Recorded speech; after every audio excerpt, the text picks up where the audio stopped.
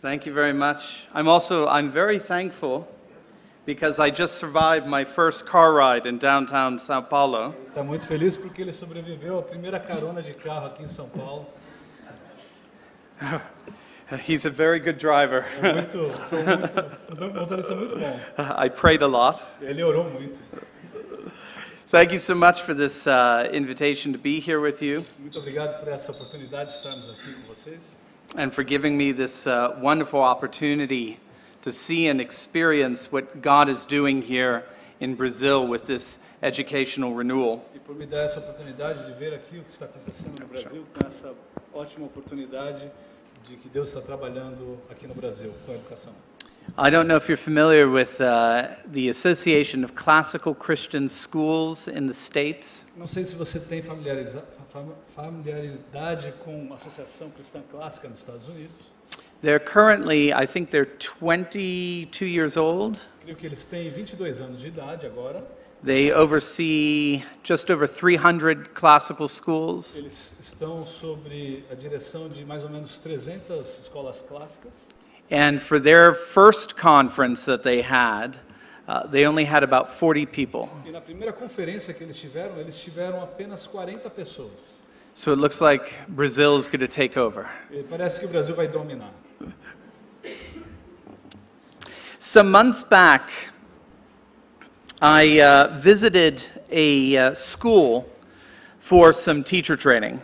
E alguns meses atrás eu visitei uma escola para a preparação de alguns professores.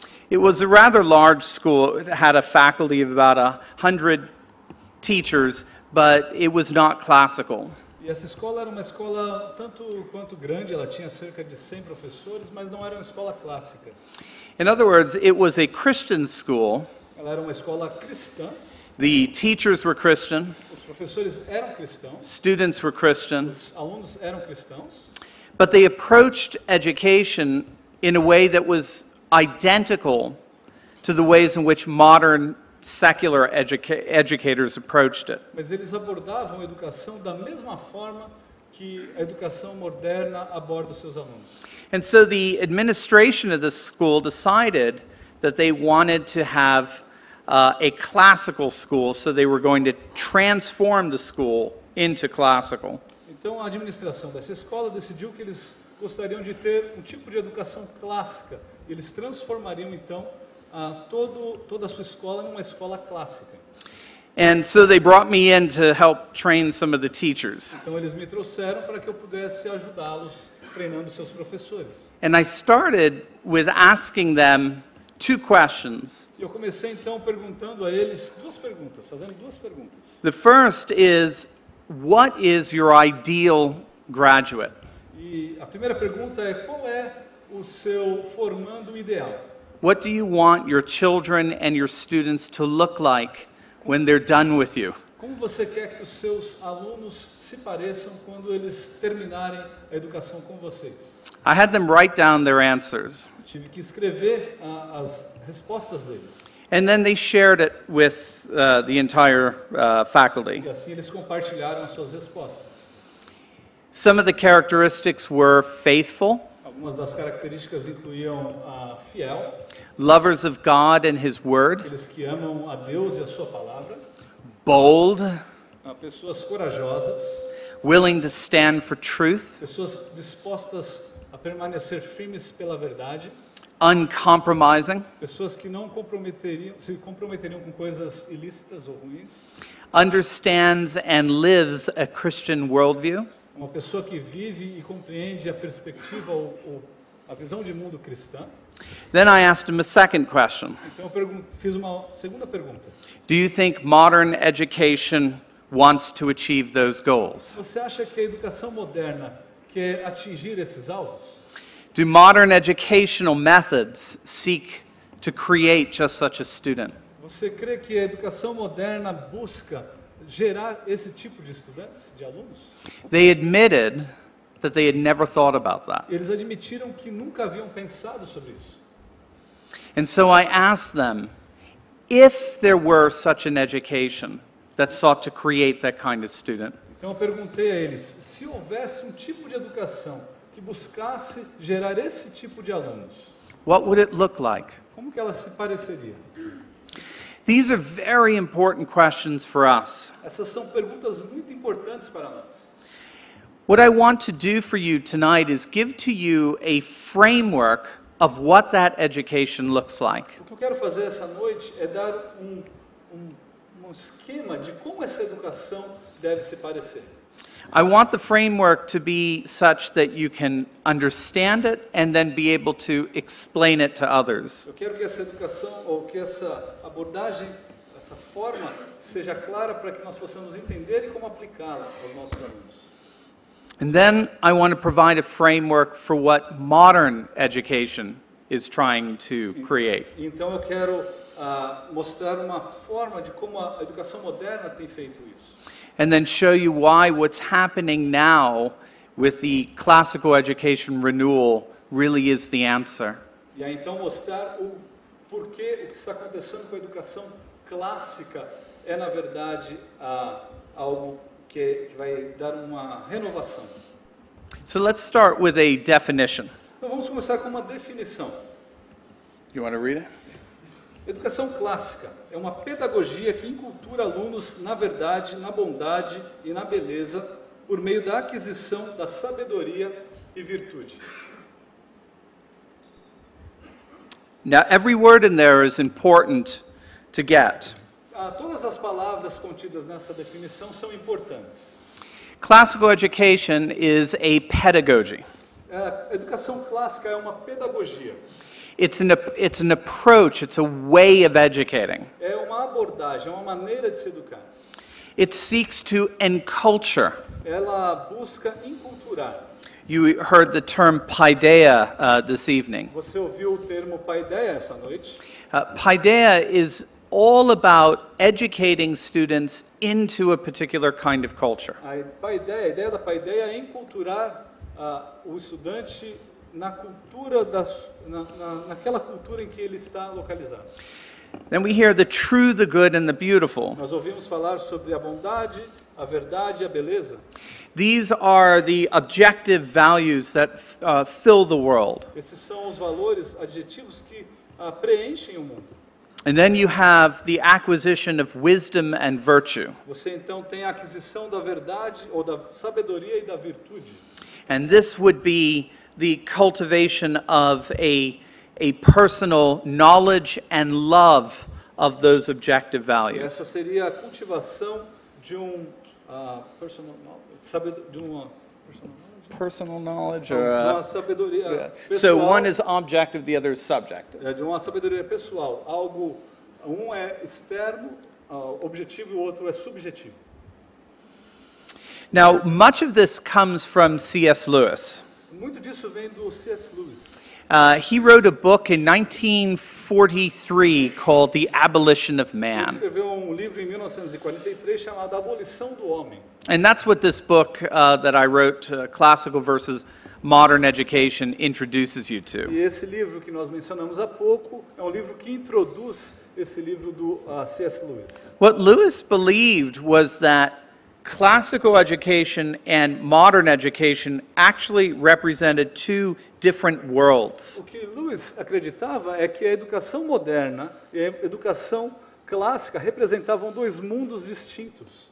Lewis believed that education was reflective of larger assumptions about the nature of reality.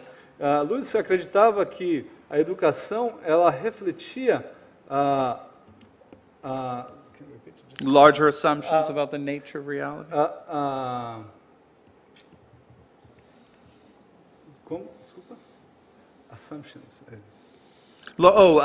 Presuppositions. Pressuposições mais abrangentes. See, my Portuguese is better. Yes, You I think see? so. And ultimately, education is about what it means to be human. Ou seja, por fim, a educação representa aquilo que significa ser humano. And so what I want to do for you is I actually want to contrast these two worlds. Então, o que eu desejo fazer é contrastar esses dois mundos. We might call it a moral world versus the modern world. Nós vamos chamá-lo de o mundo moral versus o mundo moral versus Moral versus modern, Moderno, mundo moral versus o mundo moderno. or a scientific versus a sapient. Can we use that? Mundo científico versus mundo da sabedoria. And I think by understanding the difference between these two E worlds, creio que compreendendo a diferença entre esses dois mundos, we can understand why modern education frustrates our ideal student nós poderemos entender o porquê a educação moderna frustra o nosso aluno ideal. and why classical education fosters that student. E porque a educação clássica ela vai gerar e vai fomentar esse tipo de aluno. So let's look at 4 characteristics of a classical world. Então vamos olhar para 4 características desse mundo clássico. At the heart of this world is a term that scholars use called cosmic piety. No cerne desse mundo há um termo que os estudiosos usam chamado de piedade cósmica. Cosmic piety was how do I say, ubiquitous? Do you know? It was everywhere in the Greco-Roman A world. piedade cósmica ela estava presente em todos os lugares no mundo grego. What cosmic piety means O que ela significa is that the world is filled with divine meaning and é purpose. que o mundo é repleto de significado divino e propósito. And therefore, every person born into the world E que cada pessoa que nasce neste mundo, is born into a divine obligation. ela nasce com uma obrigação divina. We're obliged to conform our lives into a harmonious relationship with that divine meaning and Nós somos purpose. obrigados a nos submeter a esse desenvolvimento, a essa criação. That's essential to understand. Isso é essencial para a nossa compreensão. That one observation will solve 90% of your problems. Que uma observação vai resolver 99% dos seus problemas. When students tell you they don't want to read a book because they don't like it because it's boring, Quando um aluno lhe diz que ele não quer ler um livro porque esse livro é chato, cosmic piety allows you to say, but you ought to like it. a piedade cósmica vai lhe permitir dizer a ele, mas você deve lê-lo. You should want to read it Você deveria querer ler esse livro. because you live in a world where you're obligated to conform your life into a harmonious relationship with that divine meaning and Porque você purpose. vive num mundo em que você é obrigado a corresponder à sua vida com essa realidade. Now, at the heart of this cosmology, this cosmic piety, No cerne dessa cosmologia, dessa piedade cósmica, is a micro-macro relationship between the human person and the world. há um relacionamento micro e macro presente na pessoa, no indivíduo. For the Greek, in many ways, the human was a microcosm of the larger macrocosmic world. Para o grego, o indivíduo era, em muitas vezes, o microcosmo presente naquele macrocosmo. With the writings of Plato, Com os trabalhos escritos de Platão, this relationship between the microcosmic person and the macrocosmic world e o relacionamento da pessoa microcósmica com esse mundo macrocósmico was reinterpreted according to the values known as truth, goodness, and beauty. ele foi reinterpretado através das qualidades chamadas da verdade, bondade e beleza.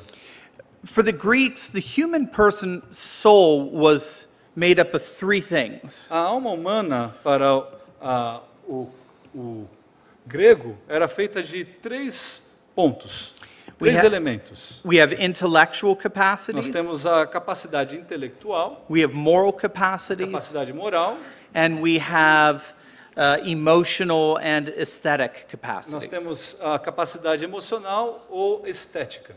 Because the human person is a microcosm, Porque a pessoa humana é um microcosmo, that must mean that the world around us has 3 values as well. deve significar-se então que o mundo ao nosso redor também tem essas 3 características. And those 3 values are the true, the good, and the E beautiful. esses 3 três elementos são a verdade, a bondade e a beleza. Plato is really the first one to start interplaying, is that okay? Or interrelating how truth, goodness, and beauty relate to the intellectual, moral, and emotional side of life. E Platão foi provavelmente o primeiro que começou a relacionar como a verdade, a bondade e a beleza se relacionavam com o intelecto, com a parte intelectual, moral e estética. The word truth in the Greek is aletheia. A palavra verdade no grego é a palavra aletheia. And it literally means to reveal or to disclose. E ela, na verdade, significa basicamente revelar ou expor. And what truth does is it reveals reality to our intellectual E o que a capacities. verdade faz, na verdade, é revelar algo para as nossas capacidades intelectuais. Agathos, or the good, O agathos, ou a bondade, it refers to the excellence of something. se refere à excelência de algo. And it was eventually developed by philosophers to refer to the goal or the purpose of things. E ele foi desenvolvido por filósofos depois para se dirigir ou se referir ao propósito, ao alvo de alguma coisa. So I have a good clock if it does what? Eu tenho um bom relógio se ele faz o quê? If it tells time. Se ele me mostra o horário. I have a good marriage Eu tenho um bom casamento if it fulfills the purpose of marriage. se ele cumpre o propósito do casamento. We have a good football game. Nós temos um bom jogo de futebol. I had to put that in Eu Brazil. tinha que colocar isso aqui no Brasil, né? If it fulfills if Brazil wins E the se o World Brasil Cup. ganhar a Right? Copa do Mundo, né? That's the goal, that's the purpose. Esse é o alvo, esse é o propósito. Truth reveals the nature of reality, A verdade revela a natureza da realidade and goodness reveals its purpose and its goal. e a bondade revela o seu propósito, o seu alvo. But what's perhaps most striking in all of this Mas talvez o que seja mais chocante de tudo isso is the role that Plato assigned to beauty. é o papel que Platão deu à beleza. For Plato, beauty is the loveliness, Para Platão, a beleza é a amabilidade, the radiance and the delightfulness a delicadeza, a radiância of the true and the good. da verdade e da bondade. And this is very important because it's lovely and because it's delightful, Isso é importante porque ela é delicada e amável, it draws the human person toward the true and the good. ela leva a pessoa humana à bondade e à verdade. This is why whatever we find beautiful, we're attracted to. Por isso que quando nós achamos que algo é belo, nós somos atraídos a isso. In the ancient world, beauty was a physics. No mundo antigo, a beleza era algo físico. Beauty was like a gravitational pull, É como se fosse uma força gravitacional. or maybe like a tractor beam for Star Wars fans. Tractor beam, Star Wars. I can't get out. No. I don't know that. You don't. Yeah, I'm not a Star Wars guy. Eu não, You know what I mean by os Star fãs de Wars. Star Wars vão entender. They né? all know. Yeah, They I'm all sure. know, Elmer. They Yeah. all know. You drive very well. And so what beauty does is it awakens my loves. Então, o que a beleza faz, ela desperta, My love, ela desperta a minha paixão, my o desire, meu desejo. and it draws my love and desire in a right place. E ela então me conduz, ela conduz esse desejo, essa paixão ao local correto, Toward the true and the good. em direção ao que é verdade e o que é bom. This is why, for the classical world, Por isso que no mundo clássico, in order for something to be beautiful, it must be true and good. a fim de que algo seja belo, ele deve, portanto, ser verdadeiro e bom. Now, we're going to devote a whole workshop on what to do when you find something beautiful that you shouldn't. E aí eu poderia dar um workshop sobre como é que você pode achar algo que é belo, mas que você não deveria achar que era belo. But just for now, Mas para agora, The true conception of beauty O conceito verdadeiro da beleza is a gravitational pull é aquele força gravitacional to the true and the good. para aquilo que é bom e aquilo que é a verdade.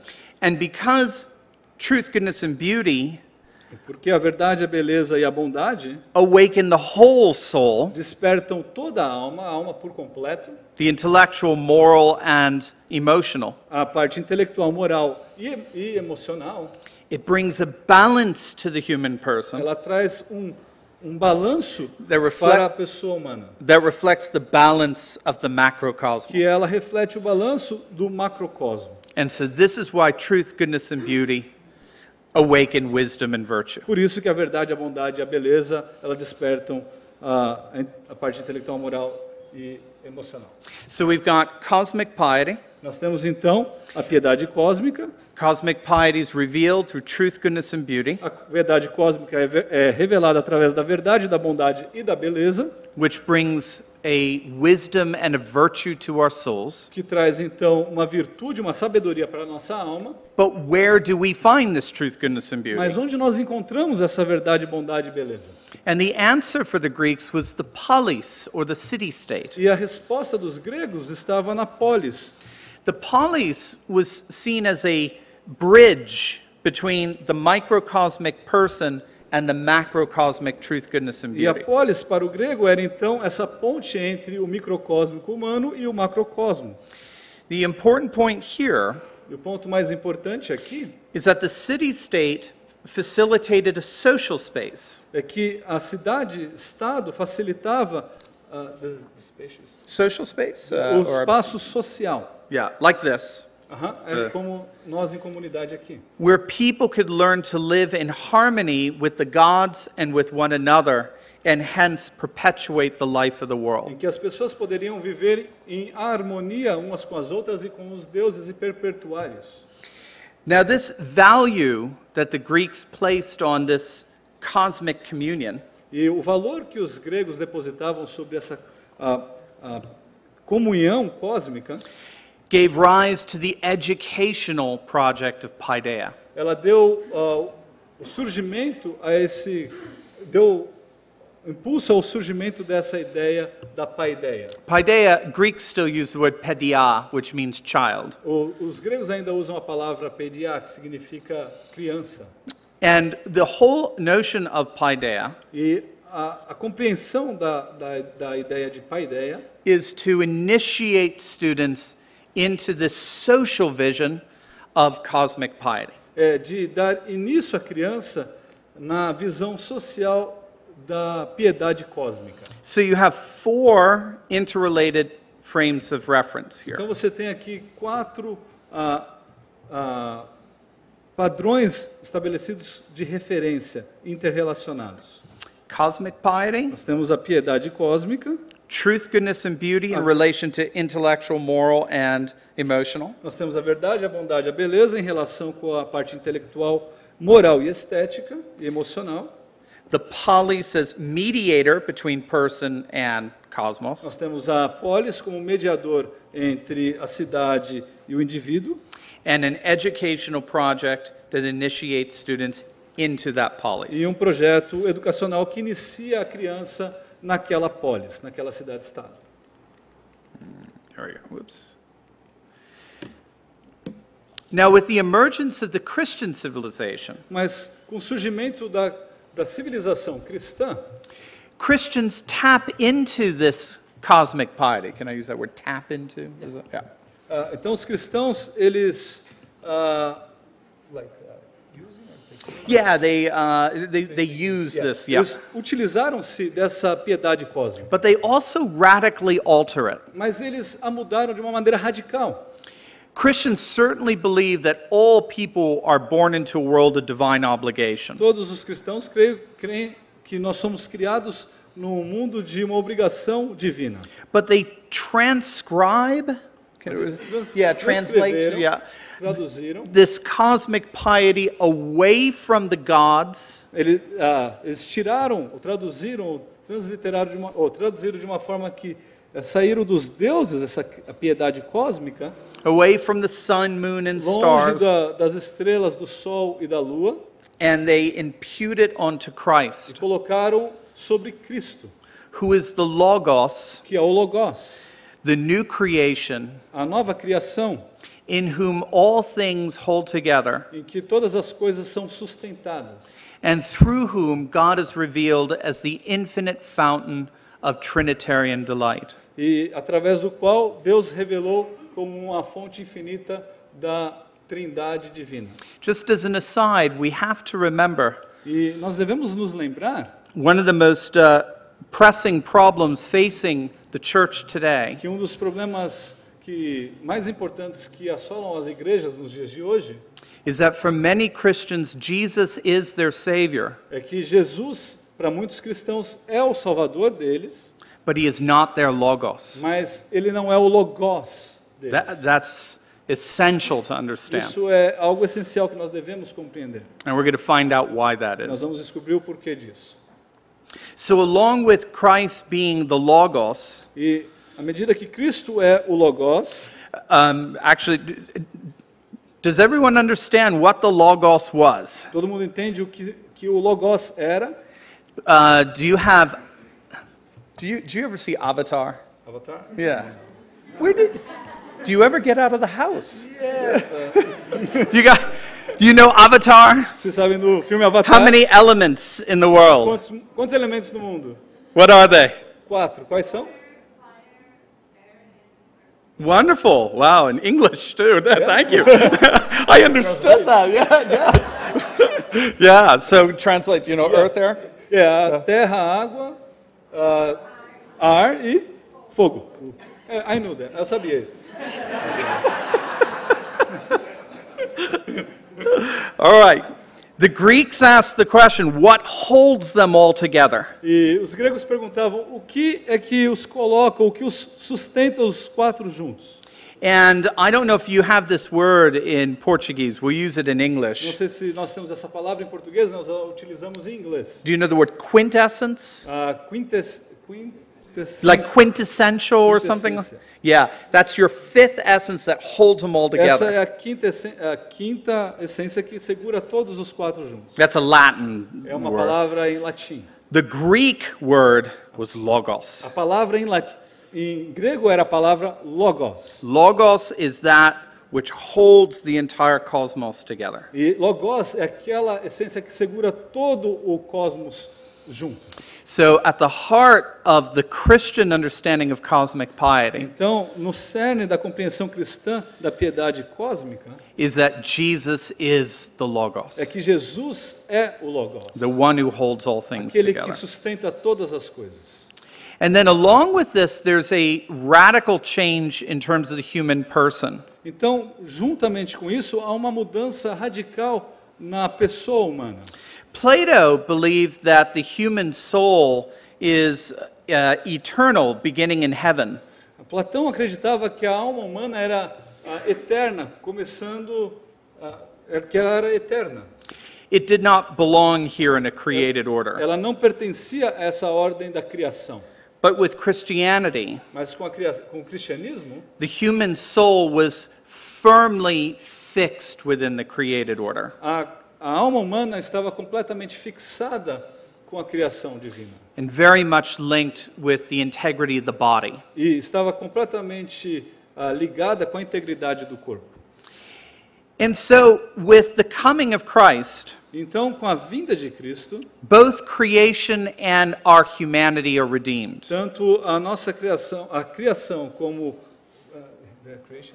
And humanity. e a humanidade, This is because Christ is the Logos, isso tudo acontece porque Cristo é o Logos, the one in whom all things hold together. aquele em quem todas as coisas são sustentadas e vêm a estarem completas, juntas. For the church fathers, they understood that this Logos was first revealed in paradise. Para os pais da igreja, eles acreditavam que esse Logos havia sido primeiramente revelado no paraíso.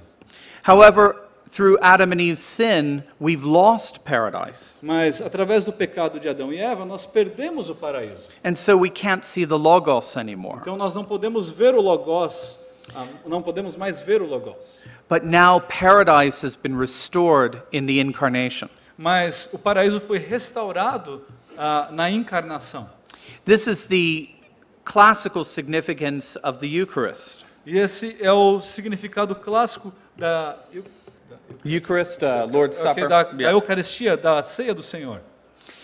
Grain and fruit are the first vegetation on the third day of creation. E Grain and fruit? os grãos e os frutos são os primeiros frutos da criação ali no paraíso. Transformed, they become bread and wine. E transformados, eles se transformaram então no pão e no vinho. When Jesus identifies his body and blood with the bread and wine, Então, quando Jesus identifica o seu corpo como vinho e como pão, he's re-identifying his Logos with the whole of creation. Cristo está reidentificando o seu corpo com todo o Logos da criação. And so paradise returns to the world in Christ. Então, o paraíso retorna The a Cristo, em Cristo. The cross is the tree of life restored. A cruz é a árvore da vida restaurada. The waters of Eden are restored in baptism. As águas do Éden são restauradas no batismo.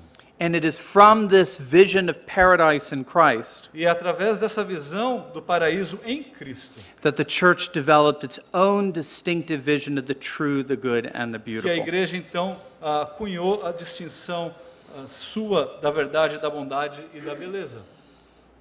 So we have a cosmic piety, Nós temos então uma piedade cósmica, we have a truth, goodness, and nós beauty, temos a verdade, a bondade e a beleza, but what about that polis? mas e aquela polis? Well, the early Christians pointed to the church, the ecclesia, as the new polis. Os cristãos primitivos apontavam então para a eclesia, para a polis cristã. Ecclesia, interestingly, was not a term that designated religious gatherings. A eclesia não era um termo que designava uma reunião religiosa. Ecclesia was actually a political term. A eclesia era um termo, na verdade, político.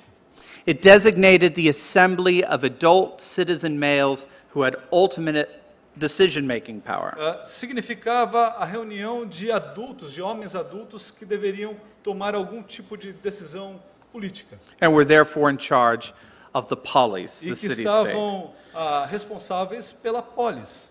So, in a manner comparable to the polis, De uma maneira comparável à polis, the church serves as a bridge between the individual and the macrocosmic logos. a igreja serve como uma ponte entre o indivíduo e esse macrocosmo. And so, through word, sacrament, and prayer, E através então da palavra, dos sacramentos e da oração, we can fulfill our divine purpose and thereby become truly nós human. podemos realizar o nosso propósito divino and Fulfill our purpose and become truly human. nós podemos cumprir o nosso papel e nos tornarmos completamente humanos.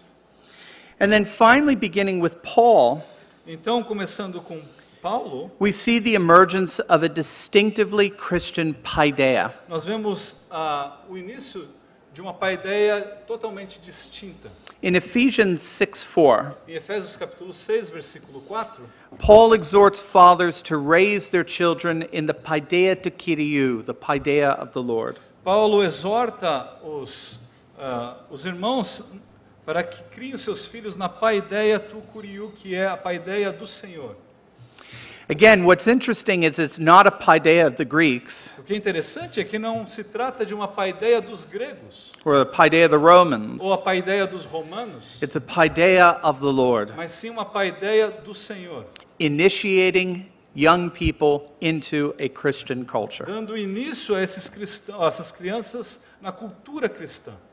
And so, with paradise restored in Christ, Com o paraíso restaurado em Cristo, facilitated by the life of the church, facilitado pela vida da igreja, And it's paideia initiating young people into that life. E essa paideia iniciando essas jovens crianças nessa vida, You have the awakening of Christian nós civilization. temos o surgimento então da civilização cristã.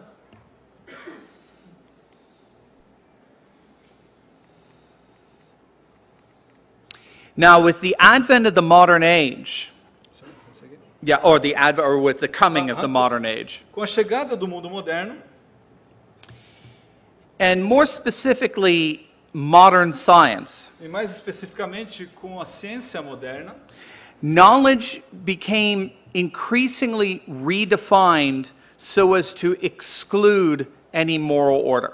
a ciência passou a ser completamente colocada de uma outra forma que exclui a parte moral. And we heard it earlier in the last talk. Nós ouvimos agora há pouco na última palestra. What happened is that knowledge became linked to method. O que acontece é que o conhecimento é ligado ao método. Ele passou da sabedoria para o método. It was argued that only those things that could be verified by the scientific method Era defendido que somente as coisas só poderiam ser entendidas pelo método científico. were things that could be known in a way that could overcome my personal biases. As coisas poderiam ser compreendidas de uma maneira que elas superariam a minha tendência pessoal.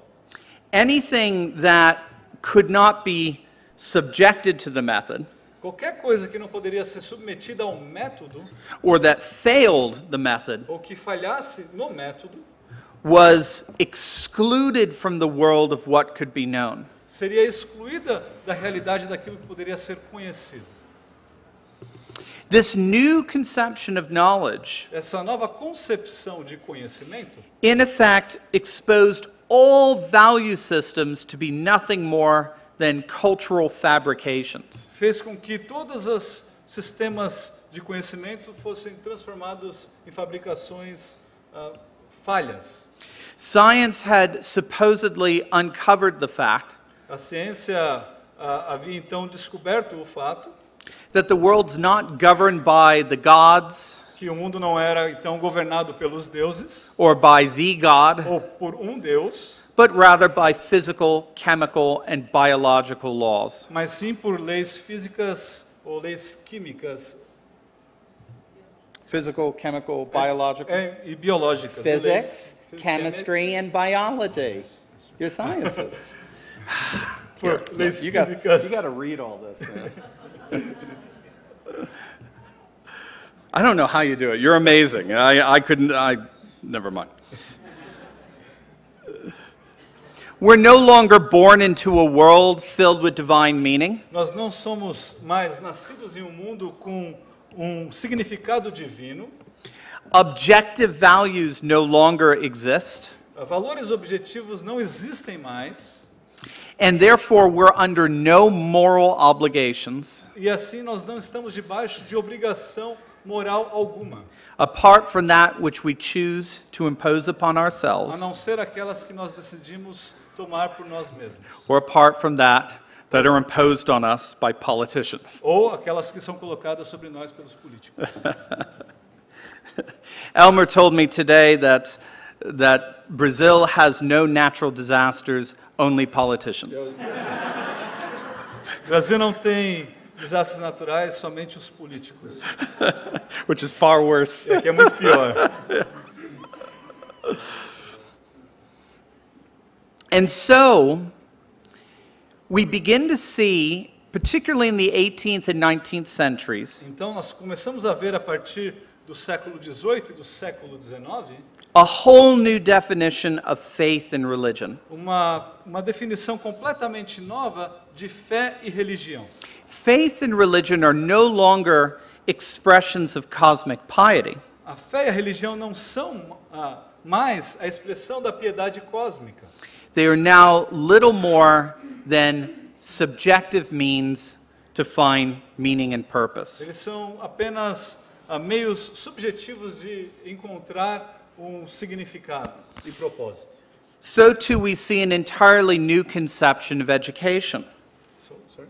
We see a new nós understanding of education. Então nós vemos uma nova compreensão de educação. Whereas classical education sought to cultivate truth, goodness, and beauty, Enquanto a educação clássica buscava cultivar a bondade, a beleza e a verdade, modern education seeks to make the student a master of doubt and skepticism. a educação moderna busca transformar o aluno em aquele especialista na dúvida, em questionamento. Like we saw here, O que nós vemos aqui, the Cartesian method of knowledge o método cartesiano de conhecimento always begins in doubt. sempre começa com uma dúvida. How do you know that? Como que você sabe disso? Prove it. Prove isso para mim.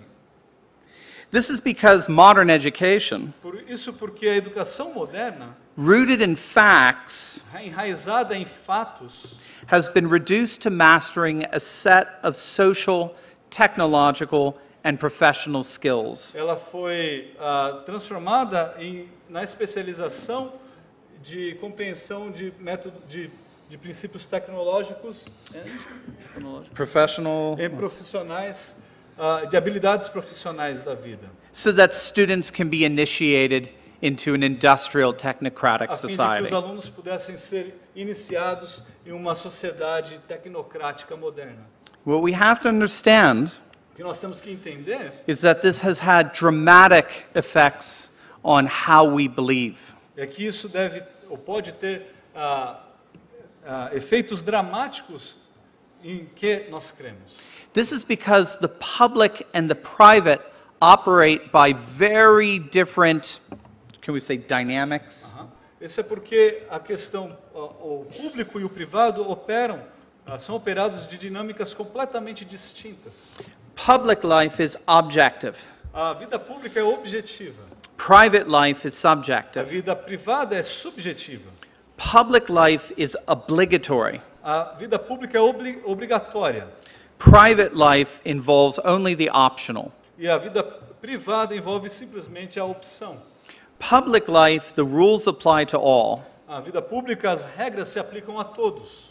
In private, rules apply to only some. E na vida privada, as leis se aplicam somente a alguns. If there is such a difference between public and private life, E se há tal distinção entre o público, a vida pública e a vida privada, what happens to truth, goodness, and beauty when they get solely privatized? então o que acontece com a verdade, a bondade e a beleza quando ela é colocada simplesmente na vida privada? What happens? O que acontece?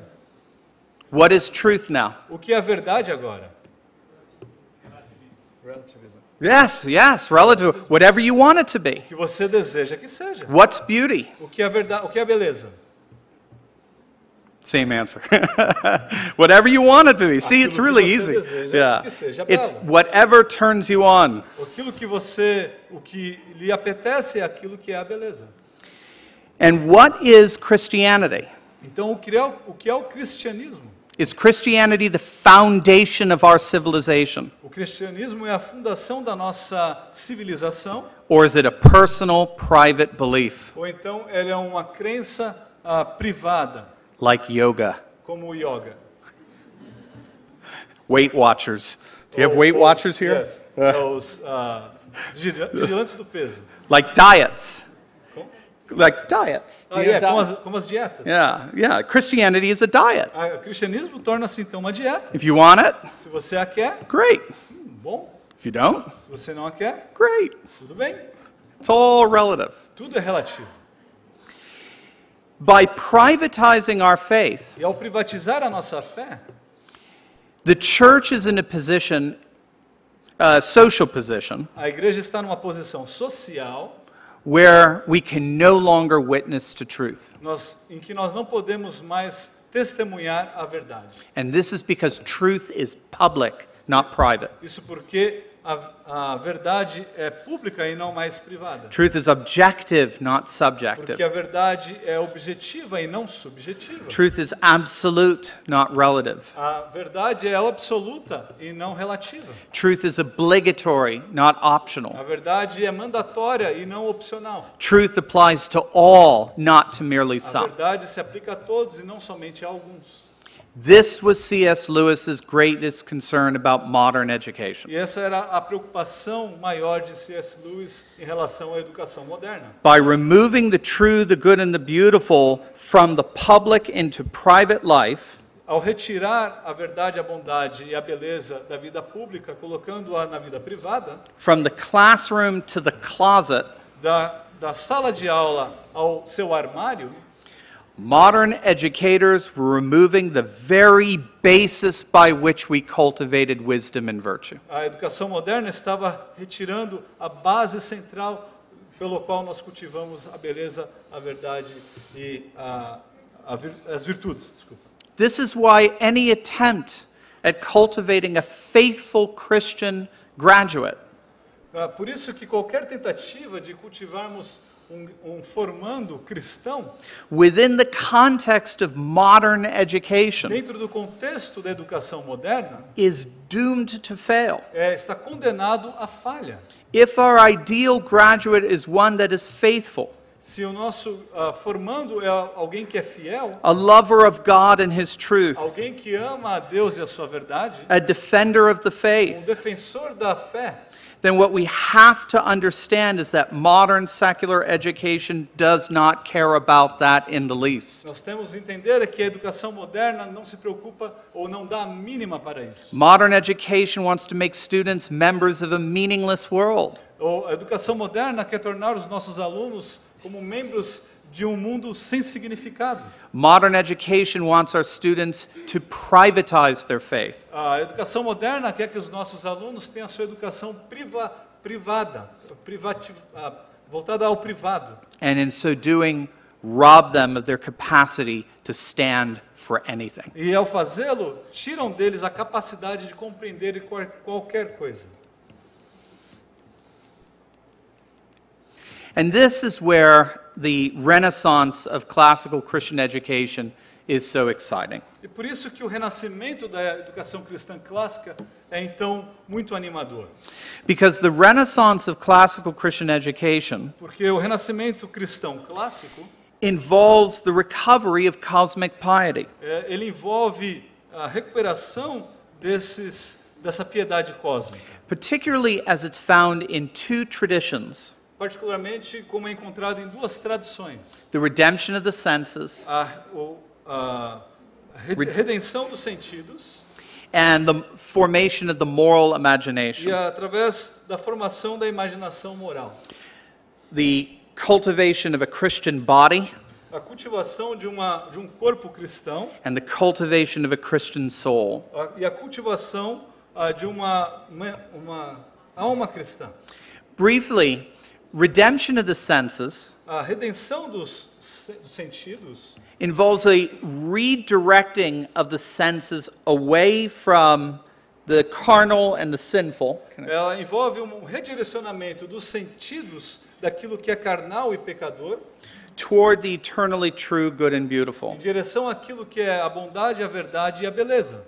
For the early church, Para a igreja antiga, it wasn't just the soul that fell in the garden. não foi somente a alma que caiu no jardim. The body fell as well. O corpo também caiu. The senses have become numb to what is beautiful. Os sentidos perderam a sensibilidade daquilo que é belo. And so in the context of Christ's redemption, Então, no contexto da redenção de Cristo, the purpose of literature, art, architecture, music, and poetry o propósito da arte, da música, da poesia, da arquitetura, was to reawaken our senses era de reanimar os nossos sentidos and prepare our bodies for their future resurrection when e Christ preparar o returns. nosso corpo para a futura redenção em Cristo Jesus. We'll explore this in detail in the session on beauty matters. Nós vamos explorar isso em mais detalhe na sessão que nós faremos sobre a beleza é importante, a beleza importa. But one way of getting it is to think about music. Mas uma maneira de compreender isso é pensando sobre a música. Music, along with art and architecture and poetry, A música, assim como a poesia, a arte e a arquitetura, was thought by the ancients to mediate eternity. ela foi pensada pelos antigos como um mediador To mediate eternity? Para mediar a eternidade. Right. So, have you ever noticed in the music of Bach, Você já notou na música de Bach? it never has to end. Ela nunca precisa terminar. It could go on forever, Ela pode continuar eternamente, like mathematics. como a matemática. Bach's music has to end A música de Bach precisa acabar because he's finite, porque ele é finito and we're finite. e nós somos finitos. But the music doesn't itself ever have to end. Mas a música em si nunca precisa ter um fim. And so by encountering the music of Bach, Então, ao encontrar a música de Bach, our students encounter eternity. nossos alunos encontram a eternidade. This is what scholar Hans Gadamer Isso que o estudioso Hans Goleman referred to a classic work of art. refere-se a um trabalho clássico de arte.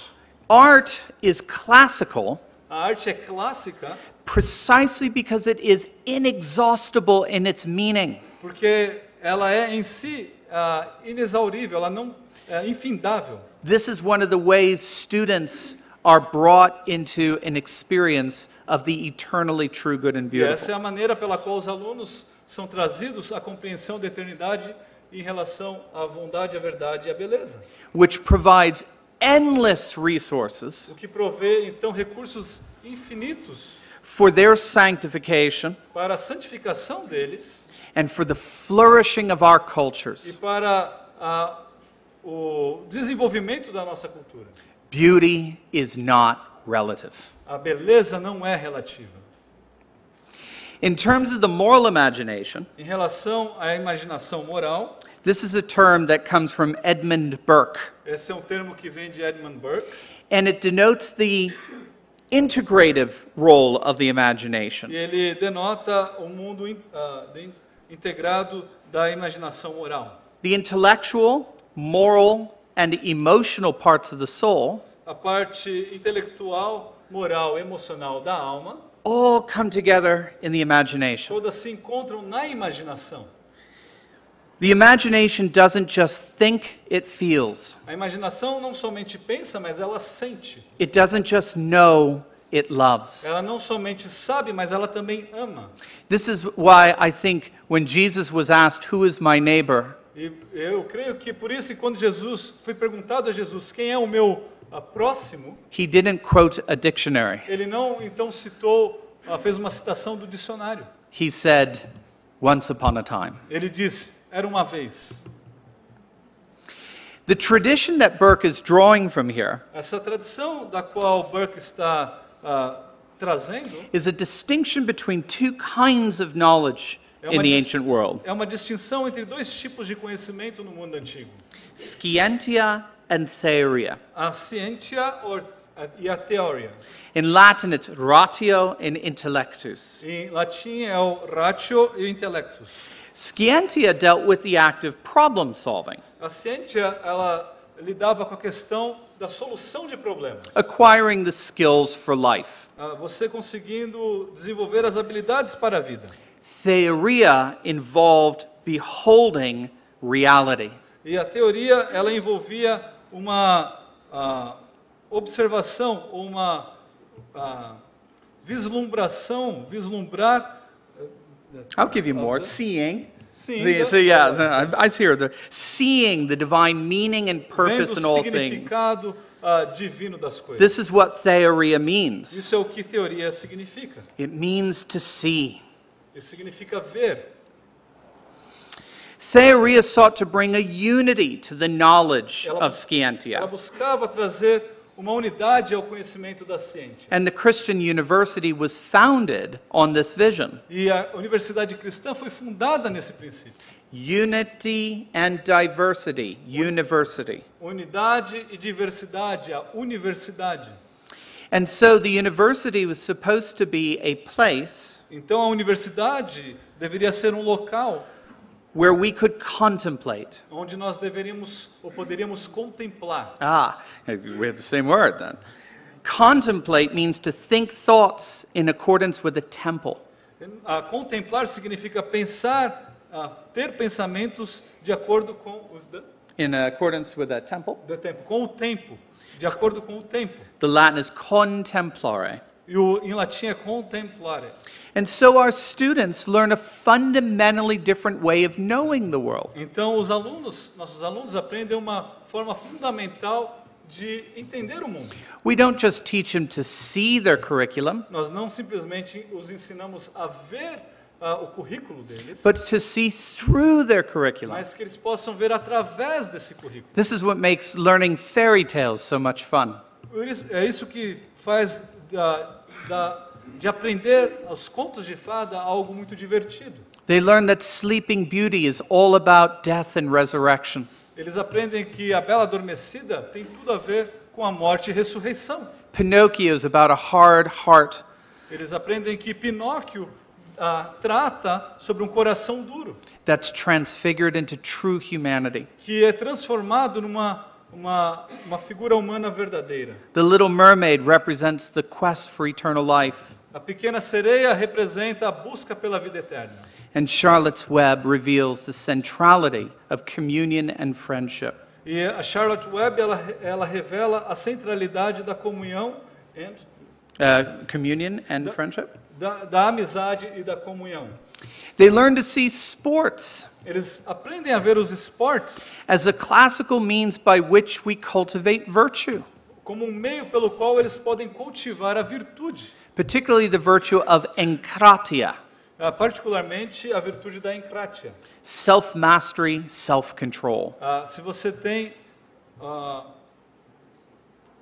autocontrole, você tem self-mastery, self-control. Se você é capaz de se ensinar, você terá o autocontrole. The Apostle Paul says in 1 Corinthians 9, O apóstolo Paulo diz em 1 Coríntios capítulo 9, everyone who competes in the games exercises enkratevome, self-control, todos aqueles que self-mastery. competem nos jogos, eles exercitam essa encratev, esse autocontrole. And so now we can see, E agora então podemos ver.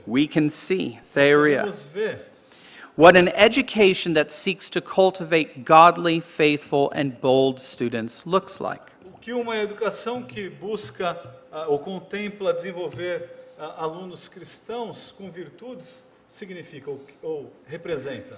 The renewal of classical Christian education Essa renovação da educação cristã clássica, extends to all of us an invitation ela estende a nós todos um convite to rediscover ao redescobrir the human affirming values of truth, goodness, and beauty. a afirmação humana das virtudes da bondade, da verdade e da beleza. Our task as parents and teachers alike A nossa tarefa como professores e pais is to draw our students into an encounter with eternity, é levar os nossos alunos a esse encontro com a eternidade. to embrace the gift of Que eles possam abraçar essa dádiva, the freedom to be human again, dessa liberdade de se tornarem humanos novamente. and to experience communities of faith E para que eles possam experimentar a comunhão de fé, that blossom with worshipers of God. que florescem como adoradores de Deus. And so E assim, we get a taste of what life will be like nós teremos uma pequena prova de como a vida será when Christ returns, quando Cristo retornar, when God will be all in all. quando Deus será tudo sobre todos. This is our calling, Esse é o nosso chamado. and it is beautiful. E ele é lindo, Thank ele you. é belo. Obrigado.